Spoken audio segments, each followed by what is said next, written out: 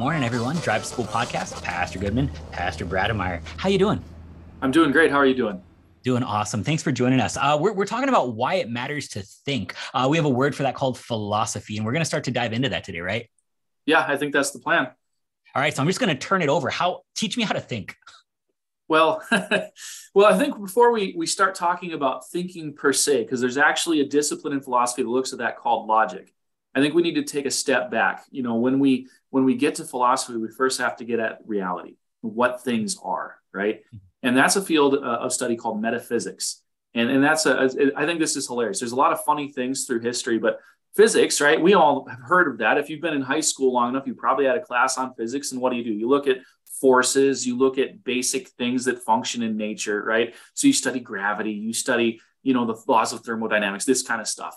And you use mathematics to describe that. Well, metaphysics asks questions like, well, why does math actually describe the form and shape of the universe?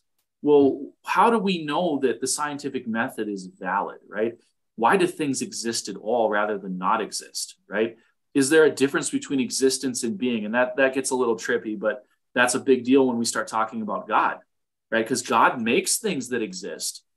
So is it fair to say that God exists? And then, of course, for Christians, this all blows up because we have Jesus. And of course, we can say of Jesus that he is, right? He has being because he's, God, but he also exists because he becomes a man, right? So he's actually in existence with us. And anyways, that gets really, really trippy really quickly. But no, I can see actually how this matters, because this is, in a lot of ways, this is everybody trying to run before they're walking. And so is metaphysics sort of like the asking questions about walking? And that matters, because if you're making the wrong assumptions about what's real, I can see how things would go south pretty quick from there, right? Right. Because because it's a big thing now. You hear, like my local public school, they have a like 5 things that they say are their core, focuses, right?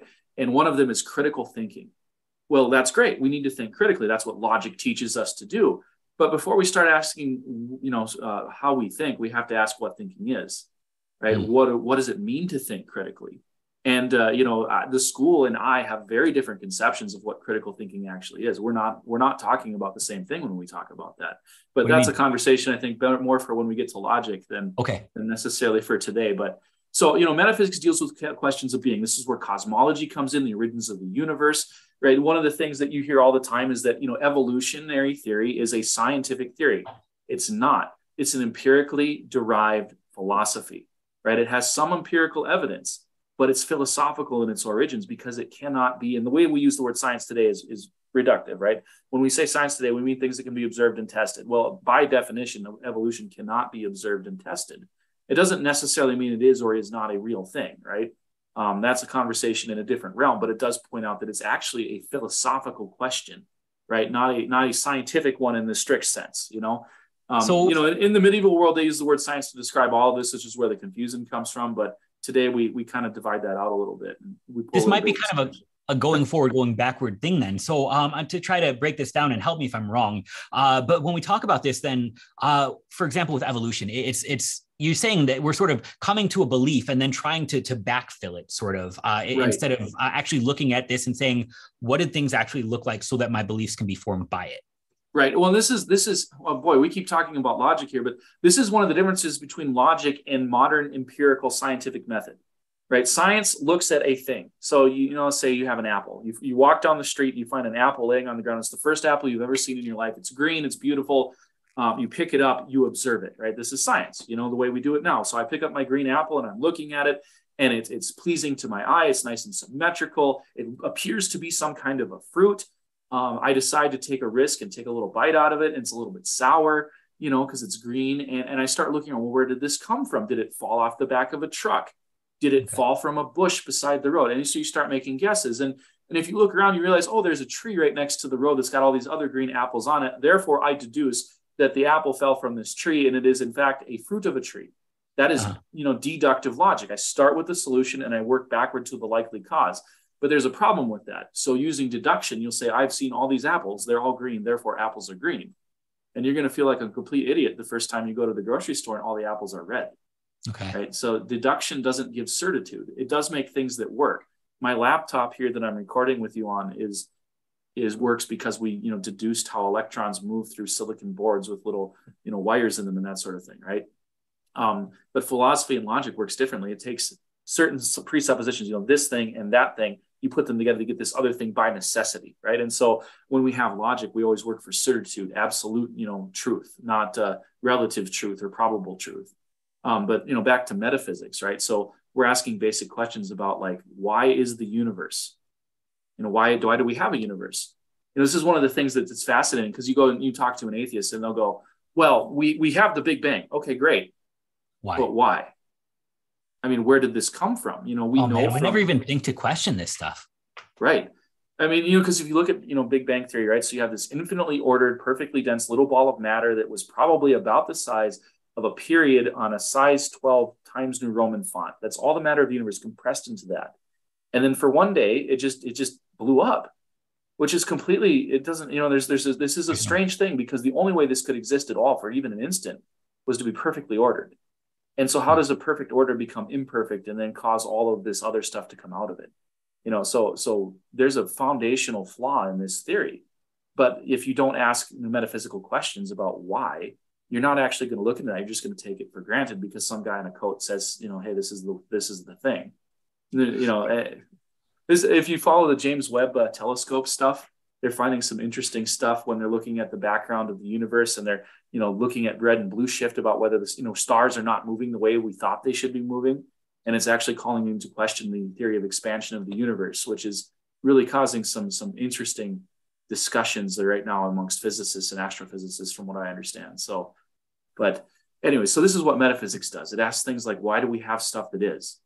So here's an example, a logical problem for you. All right, so Pastor Goodman, you do not exist because you decided to exist, right? You don't, right. do you? I'm not here because I chose to get to. Yeah. Yeah. You're what we call a contingent being, right? You have existence from somewhere else. Your mom and dad. The reason you exist is because you have a mom and a dad, right? And where did they come from? Their moms and dads. Right. And we can do this for a long, long time.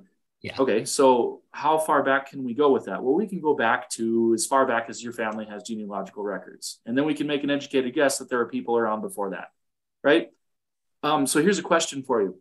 If everything gets its origin from somewhere else, and we know from empirical observation that there appears to have been a definite start to the universe, why does anything exist at all? Because if everything exists from somewhere, then there should be nothing at all if there's a definite start to the universe, right? You just wrinkled my brain a little bit, but I follow you. Yeah. Yeah, but this is a serious problem, right? And so this is why when you get into, science, this is why, like, if you heard of string theory, which is just, this idea that's been come out, it helps balance some equations, that there's all these unobservable dimensions. And then there's this idea that there's other universes, multiverse, all this kind of stuff, because the only way that our universe can exist, if we try to explain it scientifically, is to appeal to other universes that predate ours or exist outside of ours, which is fascinating because by definition, we can't actually interact or observe with them, right? We can't deal with them at all. And so it's really kind of just kicking the can down the road so you can try to come up with something to explain it. Now, what they're getting at is that there has to be a different kind of being, right? Either you have something called an infinite regression where stuff just goes on forever, which doesn't match any of our experience or observation, or there has to be something else out there that exists of its own accord, right? So to speak, that is because it is. We would say that's God, right? That God is essential, right? He exists because he exists. We don't. And so, this is the sort of stuff metaphysics looks at.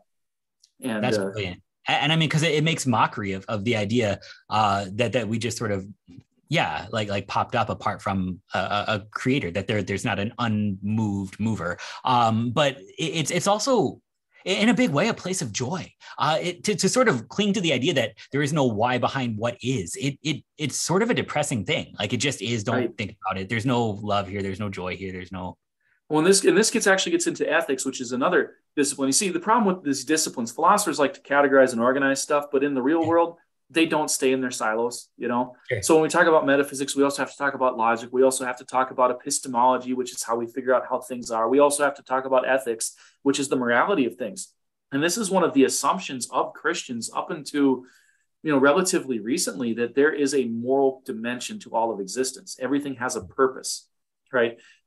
There's a Greek word for this, right? Telos. The end, when Jesus says on the cross, "It is finished," he's saying telestai, which is from the same root, right? It's about things having a purpose and a completion. And for us Christians, that completion is ultimately in Christ. Like everything goes to Jesus. It all builds off him. And think about your average non-Christian, sort of maybe spiritual, maybe not spiritual American person.